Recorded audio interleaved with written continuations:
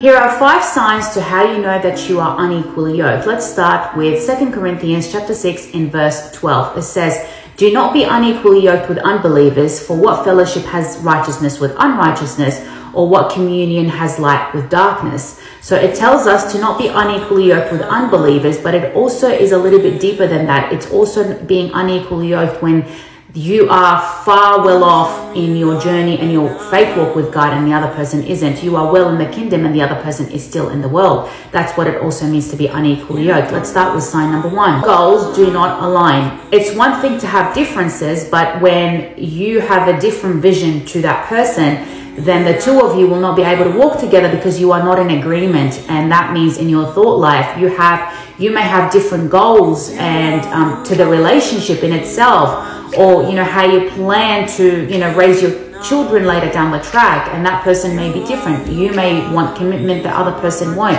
So your goals do not align. Sign number 2, there's always conflict in the relationship. Now, yes, relationships, go up and down, and you're able to have arguments and disagreements and all of that. That's great. But when there is more bad times than good, then that becomes an unequally yoked relationship. When there is so much more confusion and chaos rather than peace, then you know that is an unequally yoked relationship, because that relationship has just become overbearing and toxic in its nature. Sign number 3, unwillingness to compromise. When it's my way or the highway, relationships are hard work and it requires both parties to meet halfway and make it work. And sometimes it would just mean compromising, getting into an agreement of some sort of, what the best way forward for the both of you and for the relationship.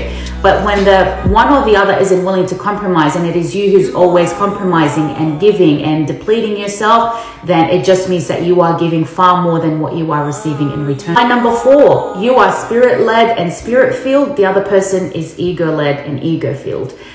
When you are walking with God, and if you are in the kingdom and your partner is still, has his or her feet in the world, then that's 2 opposing kingdoms. And, when, you're spirit-led and spirit-filled and walking in a godly manner, the other person isn't. And so now there's a conflict in not only how you, go on about your life, but there's a conflict in how, you come together as a couple. You're spirit-filled, and his ego or she's ego-driven, and so flesh and spirit do not come together. Sign number 5, and the obvious, is having different religion. Now, the Bible tells us not to marry into a different religion, but if you are married, then that's a different case. And so yeah, these are the signs.